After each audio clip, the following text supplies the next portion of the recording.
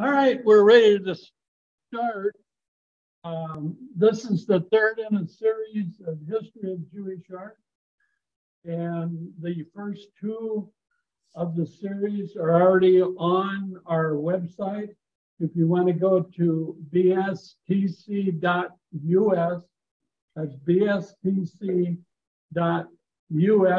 Right in the middle, there's a word videos. Just click on it, and you'll be able to see the first two. You'll be able to see the recording of this in 2 or 3 days when I get around to doing it. All right, and I do brief introductions. So here's Adrian, you're on. Hi, I'm Adrian O'Hare, and this talk is brought to you by Congregation Anshai Israel and the Adult Education Committee, of which I am a member. I'm going to close my video so that my face doesn't glare at you during the talk. So, welcome. And today we're going to look at some of the most famous artists, all of whom were Jewish. And each one, frankly, deserves an entire art essay devoted to them. So today's talk, again, is like a little nosh, and I hope you enjoy. Today we'll enter the world of abstraction. Modern artists, through their art, intended to create a deeper understanding of reality. With the advent of the modern era, and it said mid-19th century, the focus of art shifted from representational imagery to the less tangible arena of ideas, emotions, and direct personal experience. Many factors contributed to this movement of artists away from pictures that showed people, places, and things.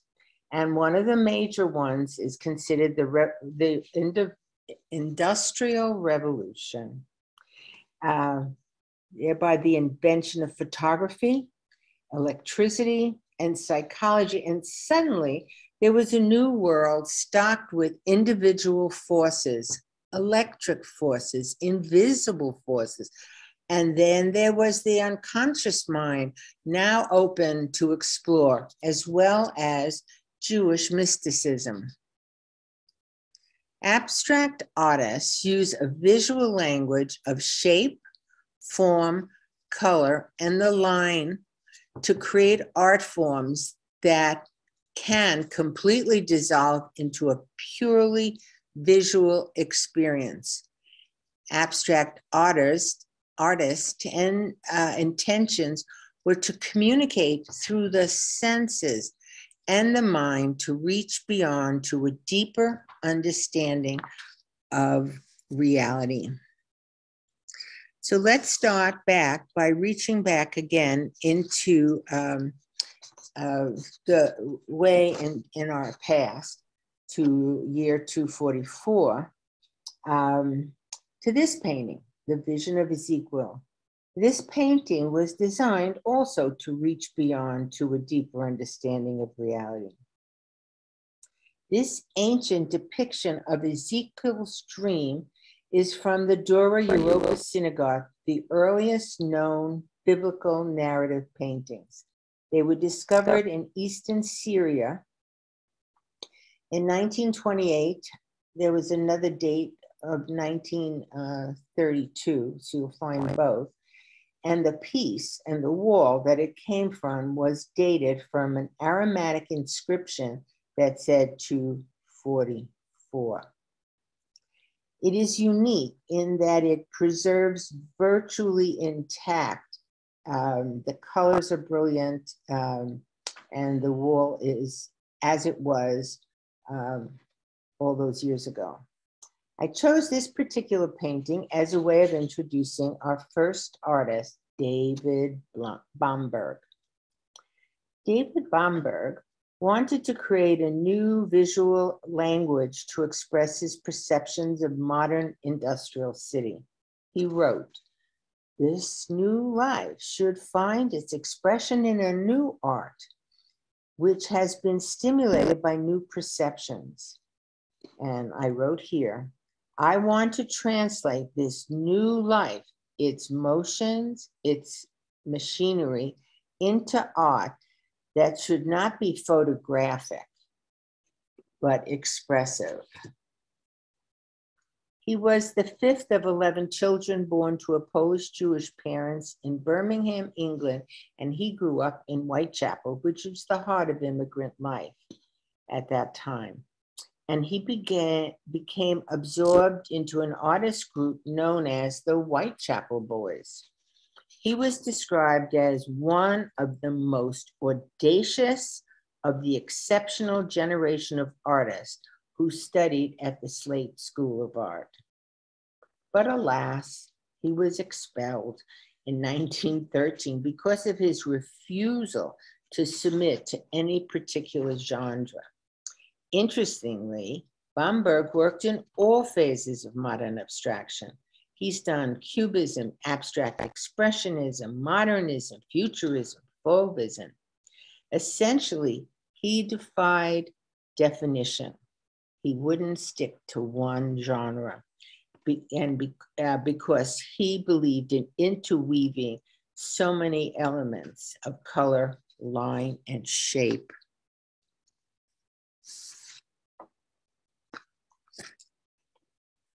There are 7 visions of the prophet Ezekiel, who was expelled from Judah to Babylon. This work depicts a vision in which God guides the prophet Ezekiel to a valley of bones and asks, can these dry bones live? Bomberg's compositions show stick-like figures, lifelike and animated at the same time. The bright discontinuity of the colors adds to this sense of resurrection. Bomberg chose this subject after the sudden death of his mother, with whom he was very close. Dance was an important subject for many of the artists associated with the emergence of modern art. Bomberg's interest was probably prompted by the Russian Ballet's visit to London in 1911, and he became very close with a dancer in the troupe. Over the next 2 years, he produced works on this subject in chalk, charcoal, watercolor, ink, and gouache paint, as well as lithograph prints. These are among Bomberg's most abstract work. They reflect the modern rhythms and movement of the Russian ballet. After the Second World War, after his experience in war, he adapted a more figurative approach, and his work is dominated by portraits and landscapes. Bomberg was neglected in his lifetime. He wasn't even noticed by his peers, but today, he is recognized as one of the 20th century's leading British artists.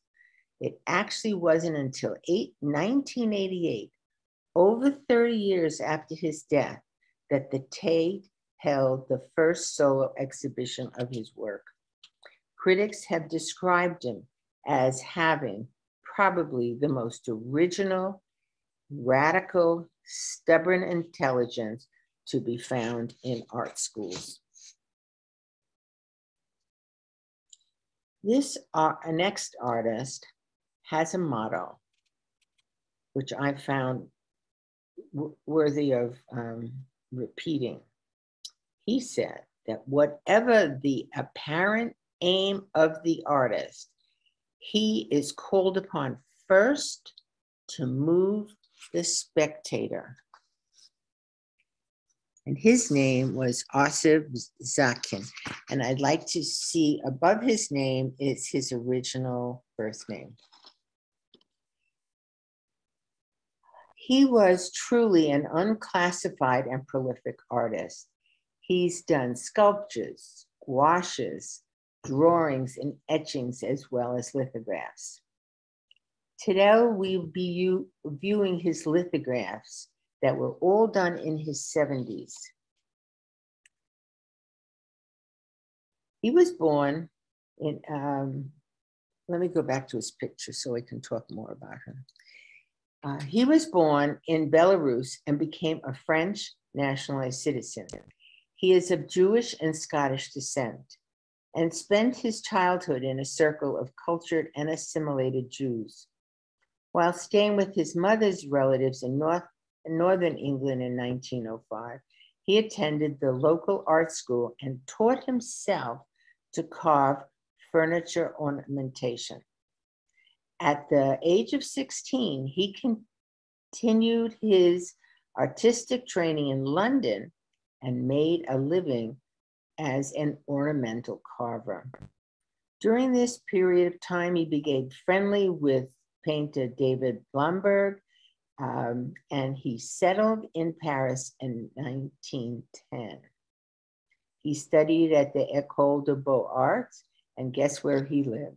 He lived in La Ruche, the commune that we talked about in the first talk. During World War I, Zatkin was wounded in action while he served as a stretcher bearer. And he spent World War II, the period of World War II in America.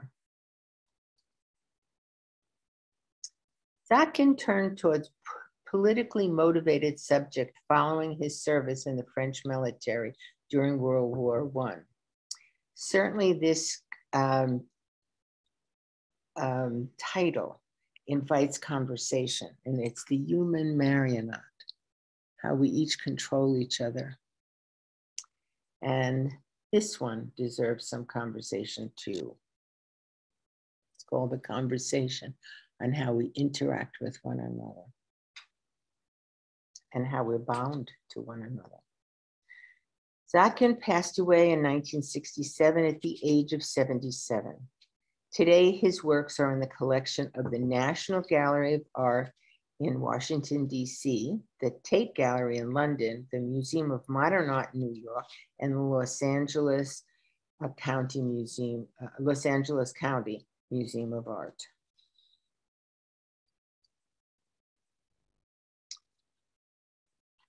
Mason Klein, the curator at the Jewish Museum in New York, suggested that this next artist may have been the first Jewish avant-garde artist.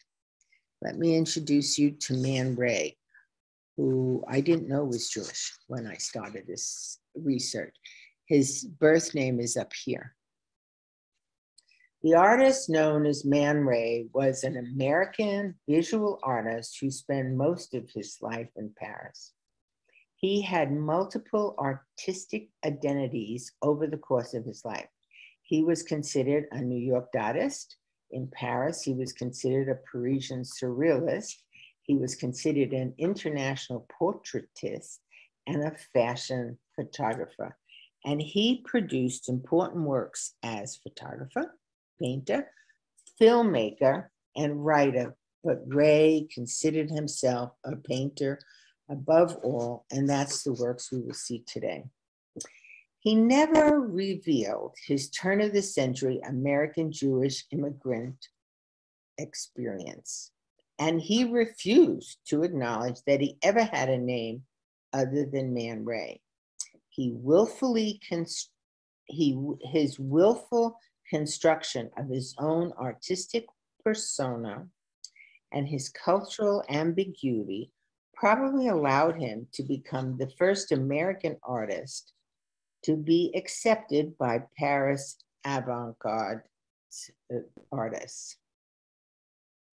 Man Ray was born in South Philadelphia. He was the eldest child of Russian Jewish immigrants. In 1897, the family settled in Williamsburg, Brooklyn, which is where my grandparents lived.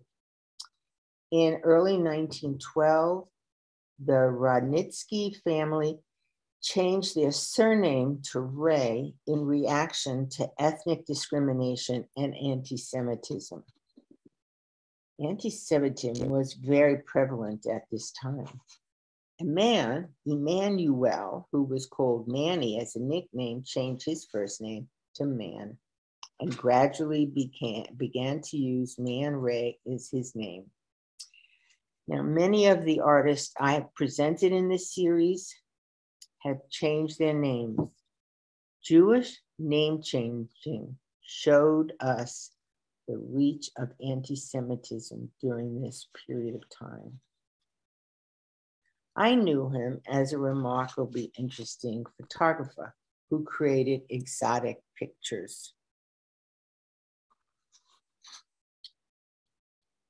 The series that I'm going to highlight for this talk was considered by Ray to be his ultimate achievement in his personal development as an artist and the culmination of his creative vision.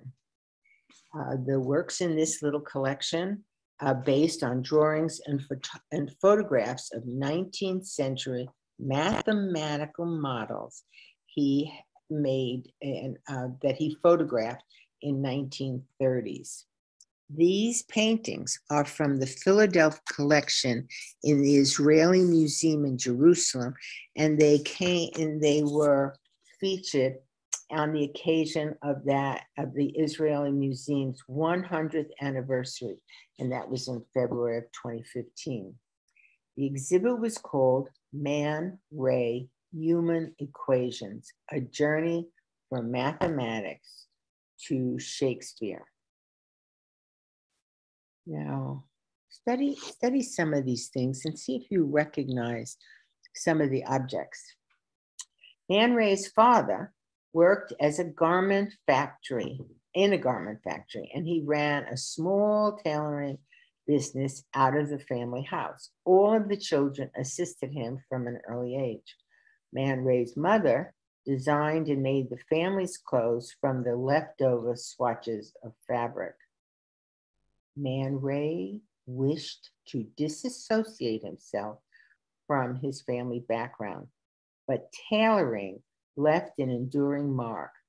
Items related to tailoring, like mannequins, flat irons, swatches of material, and other things, appear in almost every medium of his work. Art historians have noted similarity between Ray's collage and painting techniques and the styles used in tailoring. I recognize this. I just from my childhood when my mother was making something. And we'll see other things in some of these. Art and science was a significant component of modern art at the beginning of the 20th century. In 1930s, Max Ernst, a friend of Ray's, encouraged Ray to explore models of mathematical equations. At first, Ray photographed the objects, and this is one of them in the corner. He used dramatic lighting to bring out their angles and shadows and grooves. And from this, he created the Merry Wives of Windsor. He did these pieces of work in the 40s, long after he left occupied France and moved to the United States. He revisited the photographs of these models that he had taken in the 30s, and he made paintings based on them. And from that, he got the title Human Equations. Now, this model is it's a model of imaginary and real part of the derivation of the Weierstrass function. That's this model, and it became this, the Merry Widows. The models themselves were made around 1980 and are simply beautiful. And if you're not a mathematician, which I am not, they're simply incomprehensible. But here we are with Julius Caesar. Our next artist was more interested in the sublime.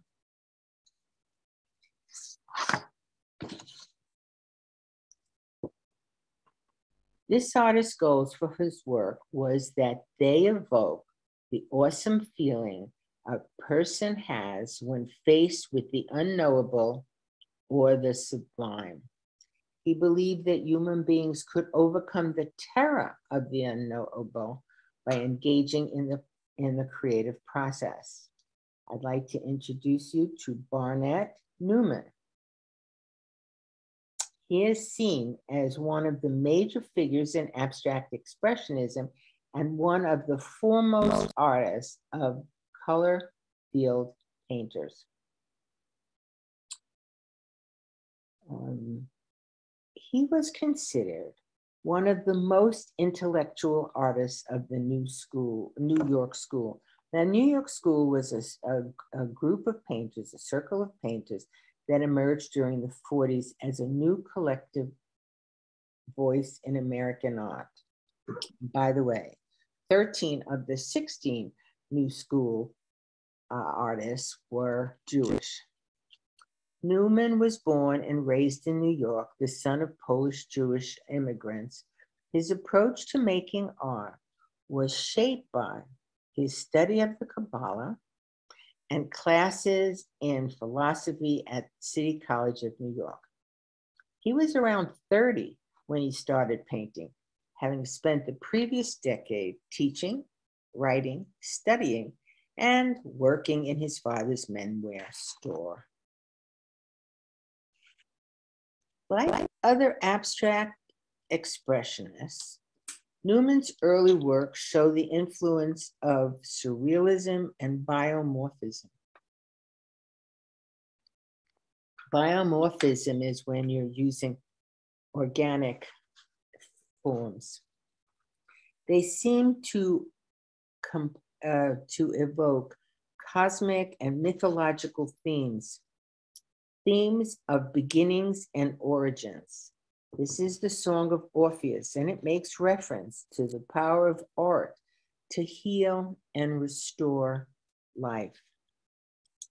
And with this painting called One Ment, Newman found his voice. It was in this work that he hit upon what would become the signature motif that defines all his paintings to come. It was a vertical band connecting the upper and the lower margins of the painting. I'm sorry, and he called it a zip. The concept of zips was profound and significant for Newman, according to this article by Larry Silver, and I'm going to quote, "Principal among Newman's concepts is zimzum, from the Hebrew word tzimtzum, which means contraction, constriction, condensation.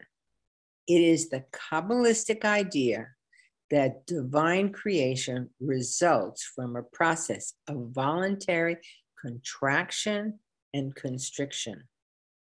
Silver suggests that Newman illustrates this profound concept by his zips, which underscore and serves as markers for differentiating space and creating the Jewish concept of place. In rabbinical literature, this process of tzimtzum created a conceptual place, a vacant place, into which new creative life could beam, and it is God who is often referred to as the place. He is the place of the world, but the world is not his place. This painting is, a title means man, heroic, and sublime. Newman is quoted as saying, What is the explanation of a seemingly insane drive of man to be a painter and a poet? If it is not an act of defiance against man's fall from grace and an assertion that he returned to the Garden of Eden. Newman wanted his paintings to be an ideograph of the idea of original creation. In his writing, he defined ideograph as direct expression of that image. It's not the concept is not expressed through a title or a name. It is not expressed through substitute images or through a symbol, but the image and the idea ought to be one, and no explanation or translation is necessary. One of the largest paintings that he made was this 28 wide by 9 feet tall painting called Anna's Light, painted in honor of his mother after she died. An unnamed company bought this painting by Newman for $105.7 million in 2013. That's $105.7 million from the owner of a Japanese chemical company who had bought it originally. Newman's work can be seen at the Philadelphia Museum of Art and Whitney Museum, the Metropolitan Museum of Art, and the Museum of Art, and the Modern Museum of Art, just to name a few. Our next artist sought a high philosophical truth.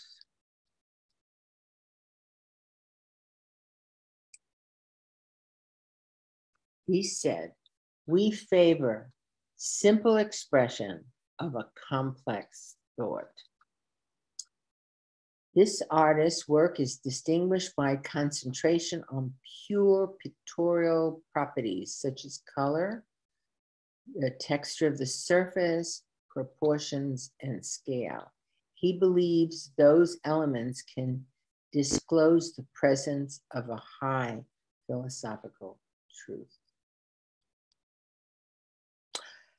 And this is his original name, his birth name. And this is the name that we know him by. He was an American abstract painter of Latvian Jewish descent and one of the premier artists of his generation. During a career that spanned 5 decades, he created a new and impassioned form of abstract painting. His father was a pharmacist and an intellectual, and insisted that his older children have a secular and political rather than religious upbringing. According to Rothko, his father was at one time a violently anti-religious guy. But in an environment where Jews were often blamed for many of the evils that befell Russia, Rothko's early childhood was plagued by fear. Despite the family's modest income, they were highly educated, and Rothko spoke Lithuanian, Yiddish, Hebrew, and Russian.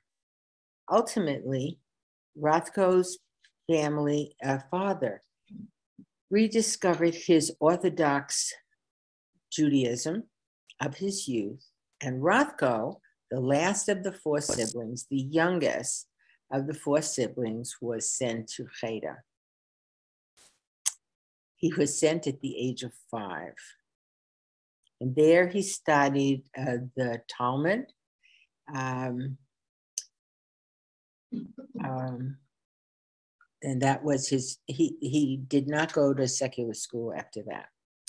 In a biography of Mark Rothko, which is called Towards the Light in the Chapel by Anne Cohn Solol, the author says that Rothko's artistic quest was a pursuit of Tikkun Olam, repairing the world. Her thesis is that Judaism and Talmud was central to Rothko's work. She states that Rothko was, and I quote, a radical but disciplined scholar who used the rhetorical tools of the Talmud and its tradition of study. During the 40s, Rothko's imagery became increasingly symbolic and was devoted to themes of myths and prophecy and ritual and the unconscious mind. In that period of time, there was a climate of anxiety that dominated the late 30s and the years of World War II.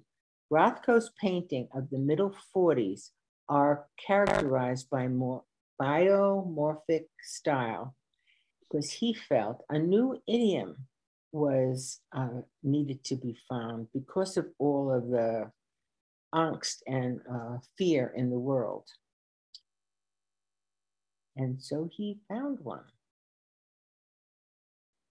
All reference to the natural world disappeared entirely from Rothko's painting in the late 1940s, and asymmetrical arranged patches of color became the basis of his composition.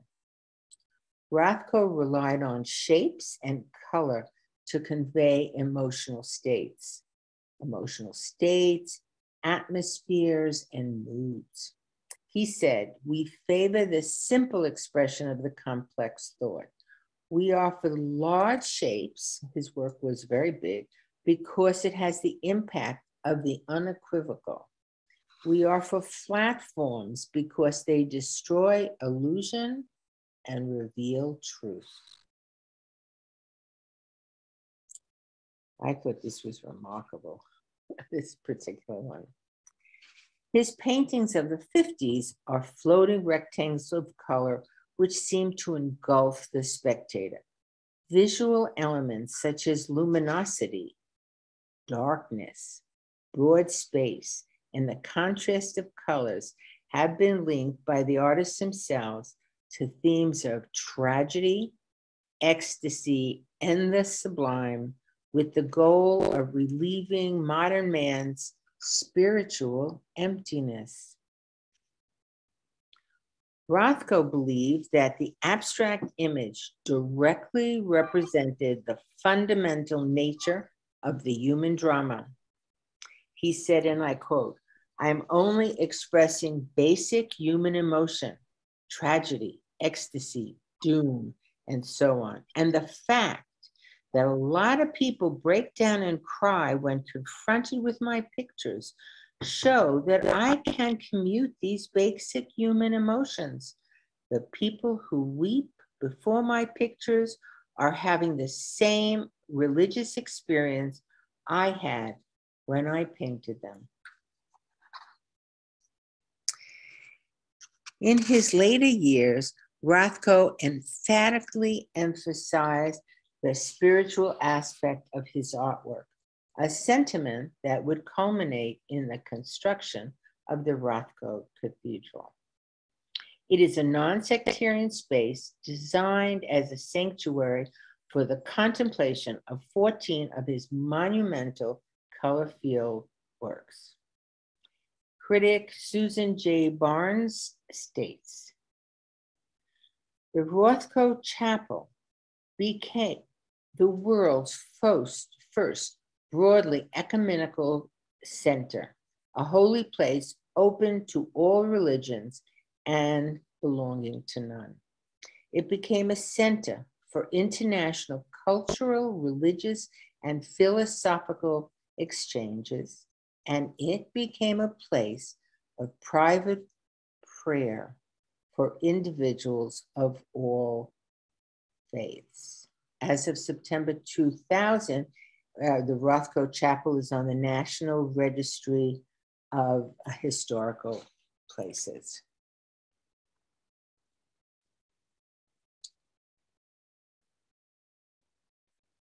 Rothko was physically ill and suffering from depression, and he committed suicide on February of 1970.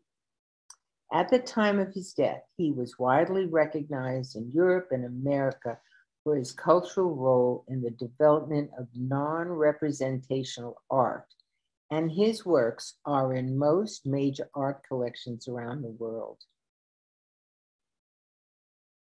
And I found this online as of January, it was January 2022. The employees of Sotheby's auction house are with Mark Rothko's Untitled, and it sold for $46.5 million in New York. Rothko focused on the simple expression of a complex thought. Our next artist believed simple colors can act upon the inner feelings with all the more force because they are simple. Morris Louis was one of 4 sons born into a middle-class Jewish family in Baltimore, Maryland. Born in 1912. His parents were Russian immigrants. Louis developed an early interest in art, and at the age of 15, despite his parents' wishes and arguments, he decided not to pursue medical studies and instead accepted a scholarship to the Maryland Institute of Fine and Applied Arts in 1927. During these early years as an artist, he was influenced by the paintings of Paul Cézanne. After graduating in 1932, he worked in Baltimore for several years, becoming president of the Baltimore Artists Association. In 1936, he moved to New York, where he worked as a window decorator. And then in 1938, he began working for the Federal Art Project of the WPA. Louis's closest friend from college described Louis as fairly tense, animated, and very bright. Louis was a heavy smoker, pretty much a loner, and a man totally committed to his art, despite his family's strong reservations. As luck would have it, Louis met the influential critic Clement Greenberg, and we talked about this very anecdote. Unfortunately, Greenberg became his greatest champion. In 1954, he took Louis to Helen Frankenthaler's Manhattan studio to see her monumental work, Mountain and Sea, and we saw that last week. Louis witnessed Frankenthaler's technique as she poured paint, thinned with turpentine, over an unstretched canvas placed on the floor. And it was epiphany for him. He returned to his studio and experimented with various techniques of paint application. In this painting, he uses long parallel strips of pure color arranged side by side. Louis characteristically applied extremely runny paint to an unstretched canvas, allowing it to flow over the inclined surface. The most influential review of his work was by Brian Doherty in the New York Times, and I quote, "Intelligence and invention in the creation of bands that jostle, squeeze, push, and argue with each other gives each pillar of color considerable optical excitement. This is an attempt of rare intelligence to exploit visual phenomena through color." The critic went on to say, although few people who see this exhibit will have any idea of what it's all about, Louis's work is original, spare and strange, extremely simple in form, but complex in aims and efforts. High praise. This is another variety of paintings. The TET means transcutaneous energy transfer. That's the title up here, TET. His veil paintings, this is one of his series, contains bands of brilliant curving color shapes emerging in transparent washes. Although subdued, the resulting color is immensely rich and suggests kind of translucent color veils, and that's where it gets its title. Lewis died in Washington, D.C. in September of '62. A memorial exhibit of his work was held at the Salem Guggenheim Museum in '63. Major Lewis exhibitions were also organized by the Museum of Fine Arts in Boston in '67 and the National Collection of Fine Arts, Washington, D.C. in '76. Now we're on to our next artist, who grew up in profound poverty and created an entirely new artistic category. Our next artist's motto was, "Work with what you've got." Robert Rauschenberg, there's his very long name, was an American Jewish painter and graphic artist whose early works anticipated the pop art movement. He was both a painter and a sculptor, but he worked in photography, printmaking, papermaking, and performance art. He served in the U.S. Army before studying art at the Kansas City Art Institute, the Académie Julian in Paris, and Black Mountain College in North Carolina. In 1949, he moved to New York City, and he stayed there throughout his career. Throughout his career, he was a premium recycler, and his motto, as I said, was "Work with what you got." Growing up in Depression, Texas, his family was so poor that his mother used to sew shirts out of scraps. As a recycler, Rauschenberg himself makes much of cloth, sewing strips together to make paintings, stitching snippets into canvases. He also used newspaper instead of pigment. He created paintings out of latex and dirt and clay. He received numerous awards during his nearly 60-year artistic career. Among the most prominent was the International Grand Prize in Painting at the 32nd Venice Biennial in 1964 and the National Medal of Arts in 1993. He's well known for his combines, and this is one of them. It's a group of artwork that incorporates everyday objects as art material and blurs the distinction between painting and sculpture. This piece belongs to the series of combines that he made between 1954 and 1964. Combines merges aspects of painting and sculpture to become an entirely new artistic category. The goat is a stuffed secondhand critter, and it's standing on a painted pasture of urban decay. It is a great creature in a shady world. Rauschenberg saw the stuffed Angora goat, the focus of the monogram, in the window of a secondhand office furniture store on 7th Avenue, New York. He paid $15 towards the asking price of $35. The title denotes the union of the goat and the tire, like interweaving letters in a monogram.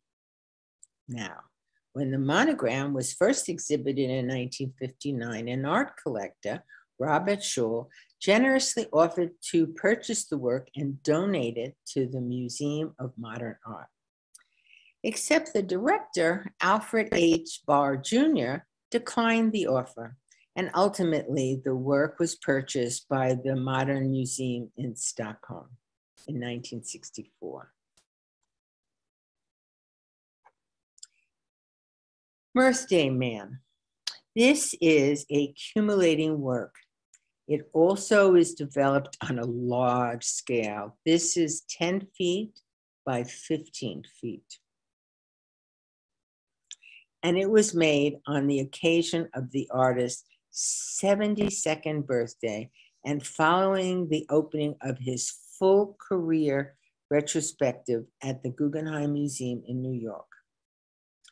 Rauschenberg used printed pictures and photographs of this artwork. He produced the transfers by soaking the images, the photographs, in solution and then transfer them to the paper.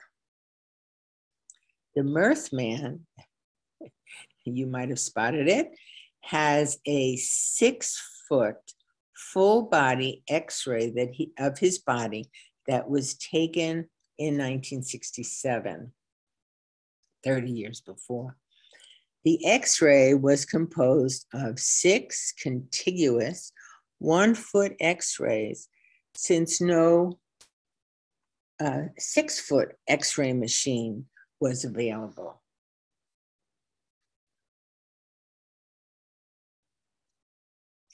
He created this organization, which is the Rauschenberg's Overseas Cultural Exchange. At the core of Rauschenberg's Overseas Cultural Exchange is Rauschenberg's belief that art can be a catalyst for positive social change. The ROCI project was announced during the United Nations session in December of 1984. And the 7-year project, funded almost entirely by the artist, enabled Rauschenberg to travel to countries around the world where artistic dialogue was being suppressed. The focus of the ROC project was on the protection of human rights, especially the freedom of artistic expression. However, over time, it became, what happened was that it began to focus on the preservation of the environment, which proved to be integral to the protection of human rights. Rauschenberg told the New York Times reporter, "I try to use my art to communicate that you yourself must be responsible for life on Earth."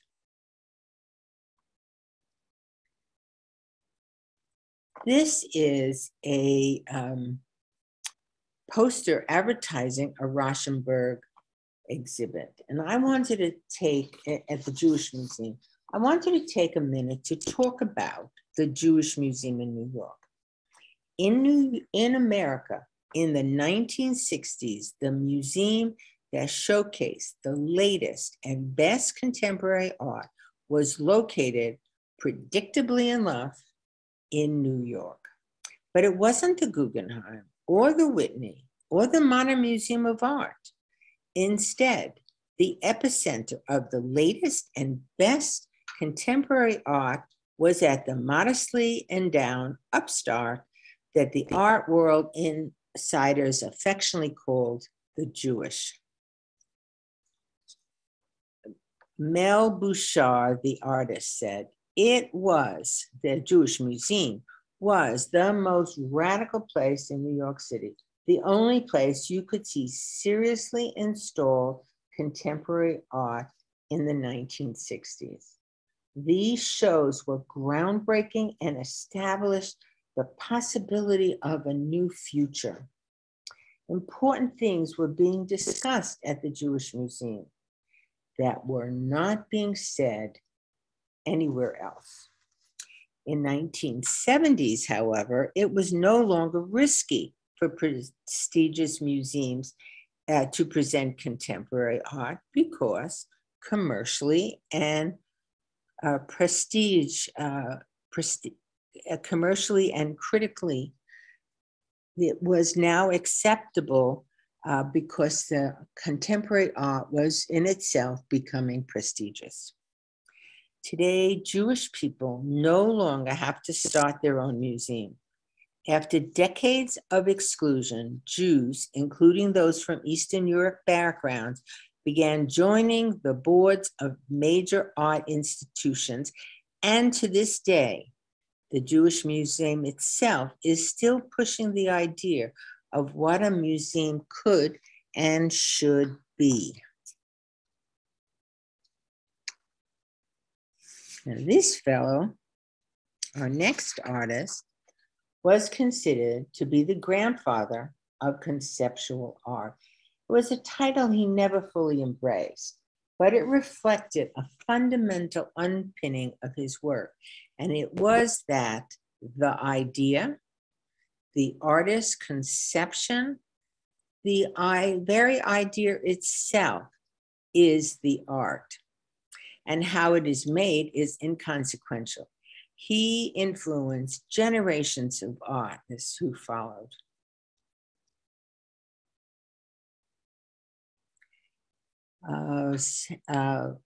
Samuel Lewitt was a Jewish American artist who was prolific in a wide range of media, including drawing, printmaking, photography, painting, installations, and artist books. He came to fame in the late 1960s with his wall drawings and structures, a term he preferred to use instead of sculptures. He has been the subject of hundreds of solo exhibitions in museums and galleries and around the world since 1965. He received his BFA from Syracuse University in 1949, and after his service in the Korean War, he moved to New York and a city in the 50s to pursue interests in design. And he got an entry-level job in 1960 at the Museum of Modern Art, which would profoundly influence Lewitt as an artist.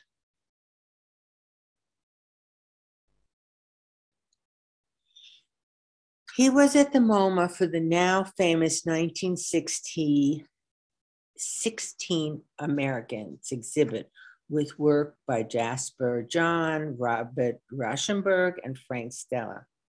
When he was interviewed in 1993 about those years, Lewitt remarked, "After seeing that show, I decided that I could make color or form recede and proceed in a three-dimensional way." Seeing that show was an epiphany for him. In the 1960s, he began simple diagrams for his two-dimensional works, and he drew directly on the wall at first, and he used graphite, then color, and then later color pencils, and finally in chromatically rich washes of India ink, bright acrylic paint, and other materials that could give him this vibrant color. The Museum of Modern Art in New York gave Saul Lewitt his first retrospective in 1978, which is 18 years after his very first job in the museum.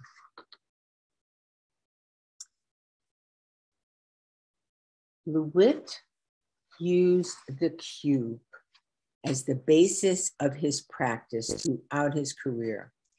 As a universal form, the cube requires no interpretation and on the part of the viewer or the artist, and allows the artist to create a multitude of images using only that one essential idea. And this is the Beth Sholem Synagogue. In 2001, LeWitt co-designed his Connecticut synagogue with Steve Lloyd. Note the design appears to be based on the cube. The artist installed a Star of David in his iconic minimalistic style over the arched doors. I hope you can see that.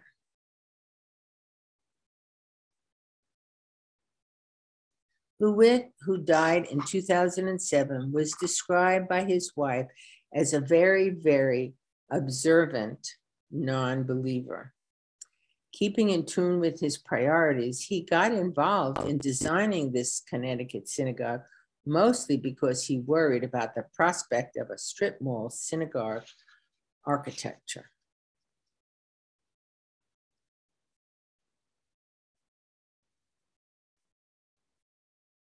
This artist's intention was to create a work of art which would transcend the visible.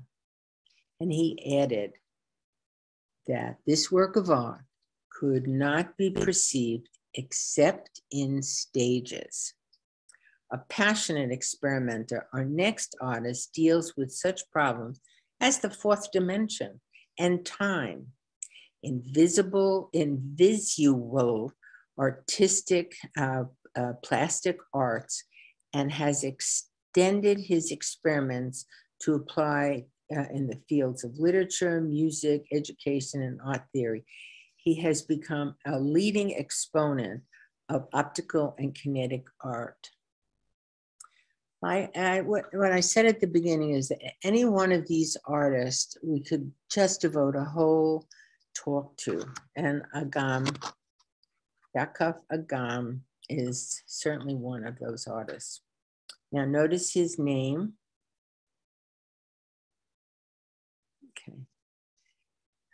He started life as Yaakov Gibson, and he was born to an Orthodox family on the coastal plain south of Tel Aviv. His father was a rabbi who devoted his life to religious study, meditation and fasting.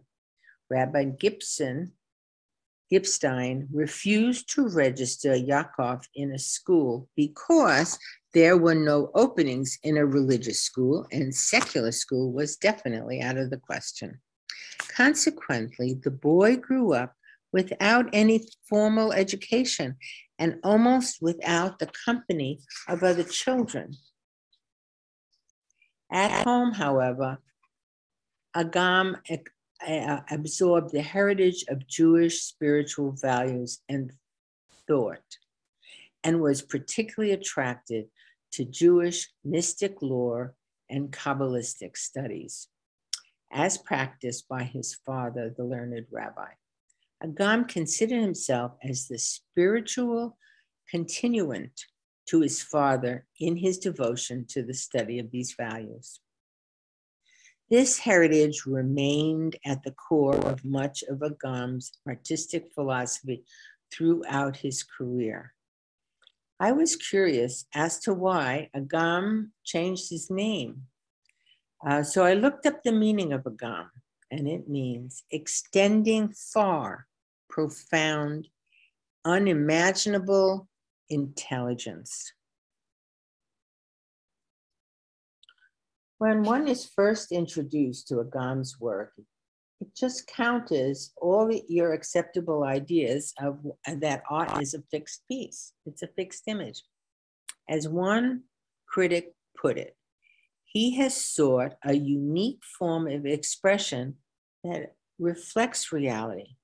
Agam is the inventor of the agamograph, a brilliantly colored art form that appears to shape shift before the viewer's eyes. An agamogram is an art form that uses optical illusion to create changes when you look at it from different angles. Depending on the position that the viewer stands, a single work ship-shapes between several compositions. I first saw an agam at the U of A. I picked this piece to show you, so you can, if you haven't seen an agam, you can imagine what it would be like. So this is a piece from Palm Springs, and it's a good demonstration of its work. For imagine that you started walking around this. In this work, the art of viewing itself becomes the adventure because it keeps changing. The viewer will discover the different pictures contained in this single object, a process of looking that unfolds over time and within a range of possibilities predetermined by the artist. For agam, such polyphonic works gives form to the notion that nothing in nature is fixed and that everything is merely a fragment of a larger unity. He strives to demonstrate the principle of reality as a continuous becoming rather than a static, graven image. For the elaborately elegant early 18th century presidential palace in Paris, at the request of President George Pompidou in 1972, agam created a whole environmental salon with walls covered with polymorphic murals of changing images, a kinetic ceiling, moving transparent colored doors, and a kinetic carpet on which he placed this sculpture. The room embraces the viewer. In 1979, the room was moved with much trouble and expense from the ground floor of the palace to the fourth floor of the Pompidou Center in Paris, and there it is where you can find it.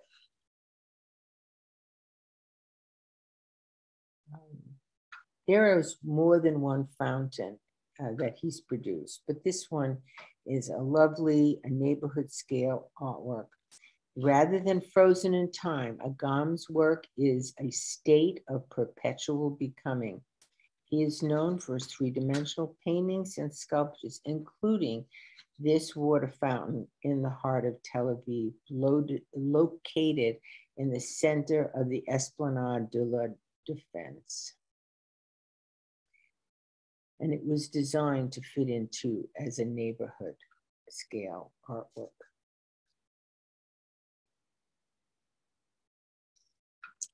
There is this is the Agam Museum. Agam said, and I quote, "My basic inspiration is the Kabbalah. In this sense, my work are more reality than abstraction. For before the observer is revealed a world that is one, yet unique in unity. It is a visual expression of the essence of Jewish spirituality." Agam added, "A sense that God is infinite and therefore cannot be grasped or named." And for me, this was the perfect quote to end this series. God is infinite and therefore cannot be grasped or named. I'm honored that you chosen this time to spend your time with me, and I hope you enjoyed this spirit of this talk, which is to celebrate the impact that Jewish artists had on modern art. And I thank you. That's it. So, anybody home? Thank you, and we look forward to hearing these again in the recordings. Thank Good. you. Thank you. Goodbye. Bye-bye.